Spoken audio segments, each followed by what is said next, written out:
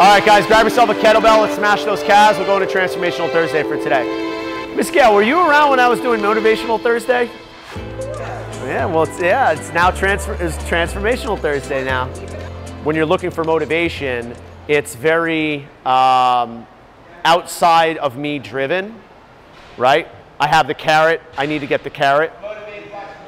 Whereas when you are transforming yourself, again, the obstacle exposes something within yourself that says, what is this trying to make me become? What am I supposed to let go of and create space for? And I think that's kind of like what the message a little bit is today, is a lot of the times in our life we're waiting for something to happen, right?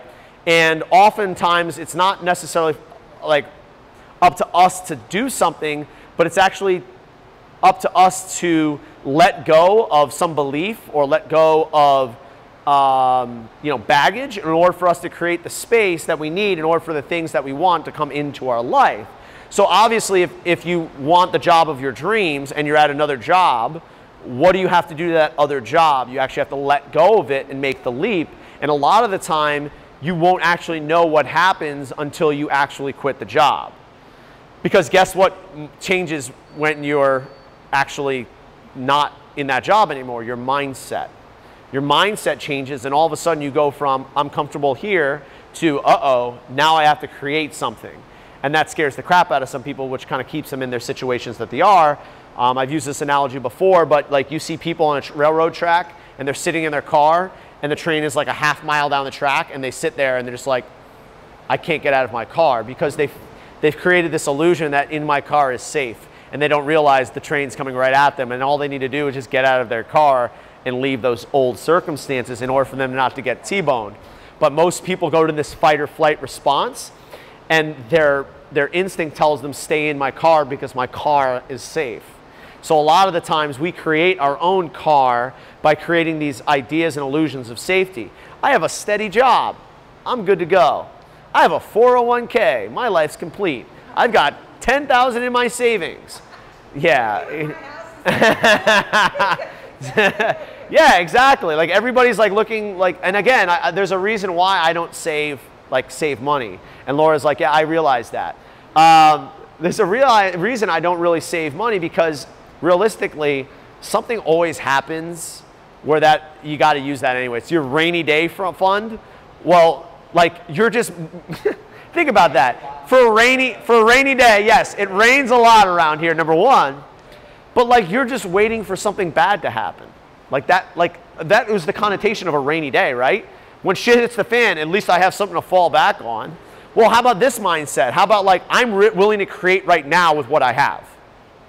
Instead of waiting for something bad to happen to me, I'm going to take what I have and I'm going to be resourceful with what I have, and I'm going to be proactive. I just went to a course this last weekend. Fantastic, great things. And instantaneously as I did this course, I'm like, I can't wait to come back and create all these programs, and I can't wait to offer services. And that little investment on the front end, I'm like, I am going to be paying back tenfold on my initial investment. Now, if I took all that money and said, okay, I'm going to stick it underneath my mattress because I'm afraid something bad might happen in my life, just in case my car breaks down one day, like, what am I actually calling for? What am I waiting for the universe to give me? A reason to make my beliefs come to life. Like a reason for me to believe that way, right? You have all these people who are like, what if something bad happens? Like I live my life, very safe, and I want to make sure that if something bad happens, I'm taken care of. What are you calling for the universe to give you? Affirmation that bad stuff is supposed to happen to you. Now, if you're in that mindset of like, I'm in abundance and I can create my own destiny, guess what the universe is going to give you? It might actually give you the same thing. It might give you the same exact thing, but because your mindset is different, you might actually create something from that instead of seeing it as a deficit and seeing, oh, see, I was right. Another obstacle, life sucks. No, like that is exactly the mindset you don't want to have. Like, and I give you a cool example. I read this today. I don't know, you can take whatever you want from it. So there was this dude, he was in Australia, and he gets hit by a car, and he's dead for 14 minutes.